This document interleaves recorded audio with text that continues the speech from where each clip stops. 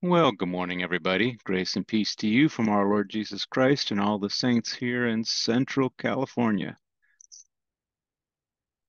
Excuse me, it's an early morning for me. Um, Hope you guys are doing good this week. Hope you guys enjoyed the airborne update and the slow TV. I know I did. I really needed to get away, and that really, really fit the bill. So this week we'll return to a little technical content. I'll talk about a an issue we had last week. Um, we have a website that users go to, and I don't even know what they do there. But the website's not public on the internet. It's hosted with a partner. And so what I was getting reports is users on some of our subnets could get there, users on other subnets couldn't.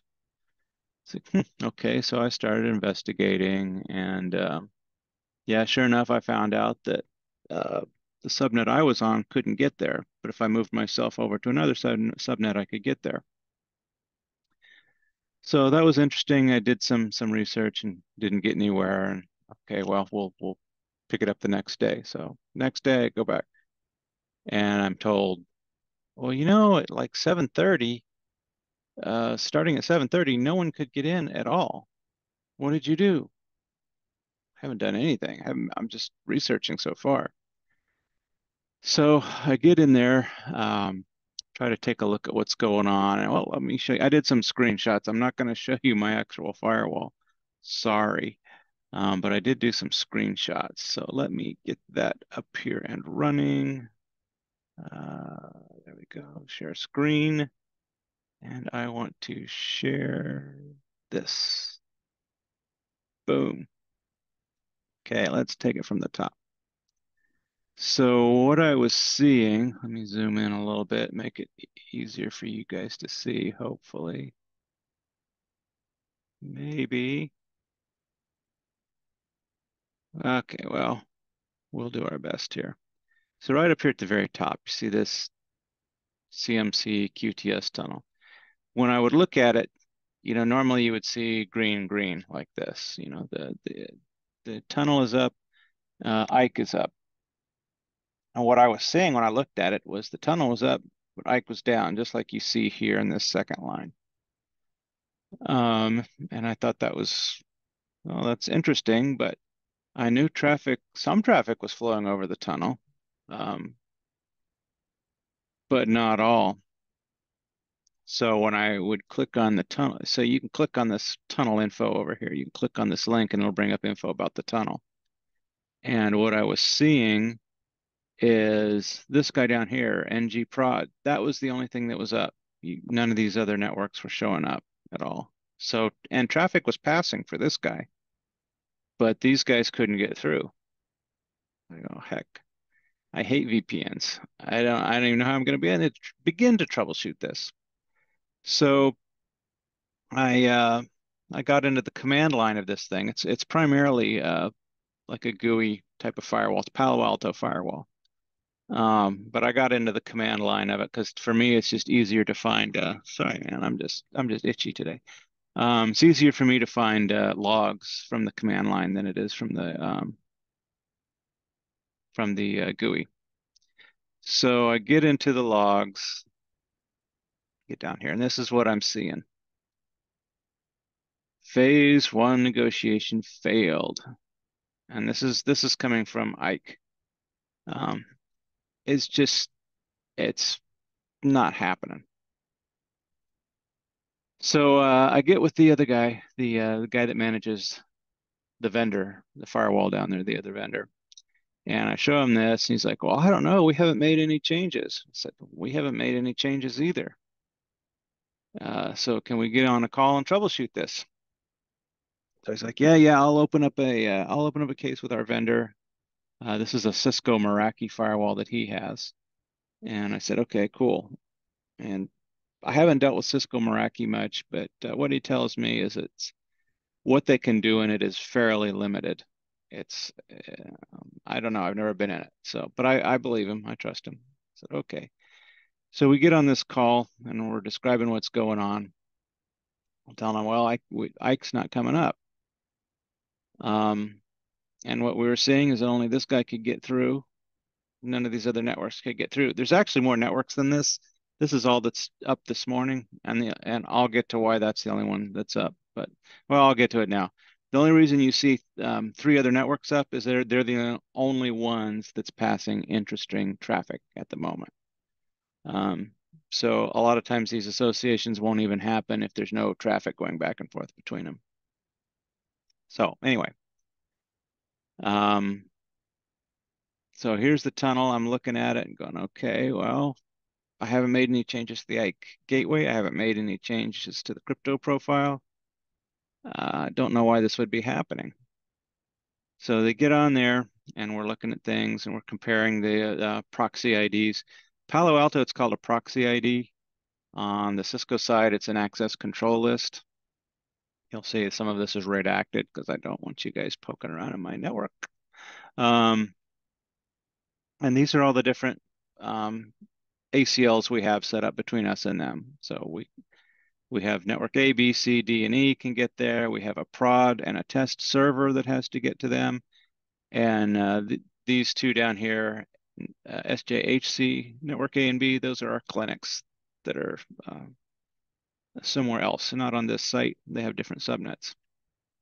So we set up some subnets for them.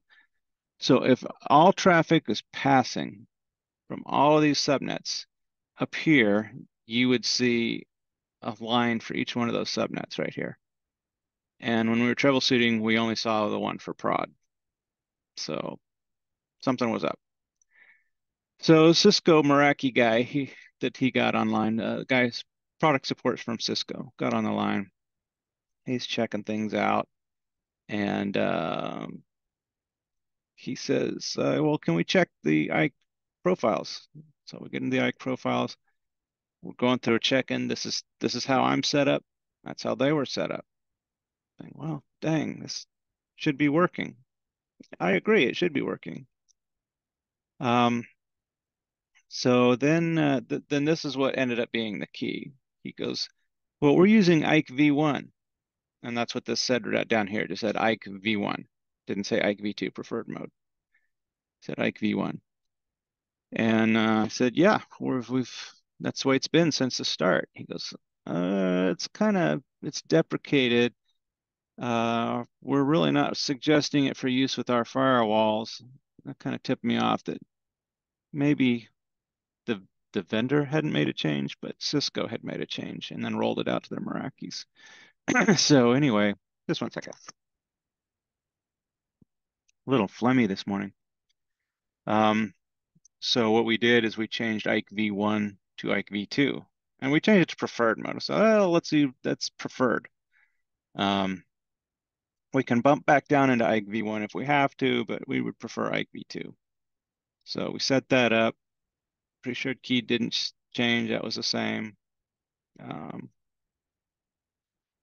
So then you had check the advanced options. Everything was the same. Using the same crypto profile. Cool. We um, uh, what am I trying to say? We applied to the firewall. It's really early. Sorry, guys. We applied to the firewall, and the tunnel will not come up. So from the command line, I can try to force it up. There's a test VPN, IKE gateway, blah, blah, blah. I can't remember the whole command. And it will try to force the tunnel up. What wasn't happening? It was getting that same error message I just showed you a few minutes ago. Like, what the heck? And then my boss said, well, you didn't do IKE v2. You have to change it there. It's like, okay. Here's one thing I don't understand about Palo Alto. If you change to Ike v2, then why isn't it just using the crypto profile? Anyway, I'm sure they have very good reasons for that. So I go over and I click on Ike v2 and then set the exact same crypto profile. Exact same crypto profile. But I set it under Ike v2. Okay, we apply these changes to the firewall. And that's the end of my document. So as you can tell, everything came up, and the tunnel then looked like Oops, where'd my cursor go? Come on, get up there. The firewall, or the tunnel then looked like what you see here. Green, green. We like that. And all of these subnets down here that are defined, all of these were able to get to this remote site, this remote website. Yeah, so this is a very integral part of my job, and I have to be honest that firewalls are not my forte. That's why I get a lot of people asking, hey, I want to be a network administrator. What should I study? Study security, study firewalls, know them and understand them. I'm largely self-taught. I've been to a few classes on Palo Alto firewall, um, like 3, 4 years ago, and they teach you the basics, but it's not a whole lot of real world stuff happens in those classes. Um, so yeah, if you want a piece of advice, learn firewalls, learn them, understand how they work, and the routing and switching will come pretty easy after that. So anyway, that was my issue last week. It's resolved. Every subnet you see here can now get to that website. The prod server is still able to get exchange data with their server over there, and everyone's happy now. So that's what I got for this week. Hope you guys liked it. Hope you found it informative. This, like I said, this isn't a how-to. This is just what I do in my job. So if you liked what you saw, click the subscribe button, click the notification bell if you so desire. Give me a thumbs up, thumbs down. I'm good with either way. And everybody keep praying for one another. Sam Jones is saying he's doing better, and he thanks everyone for the prayers. And so that's great. That should encourage everybody that prayer actually works. So that's all for this week, guys. We'll catch you next time. God bless. And where'd Zoom go? Nope, that's not it. Where is it? Okay, let's see. You can watch me struggle with Zoom. Ah, there it is. Bye. No, this time I really mean it. Bye.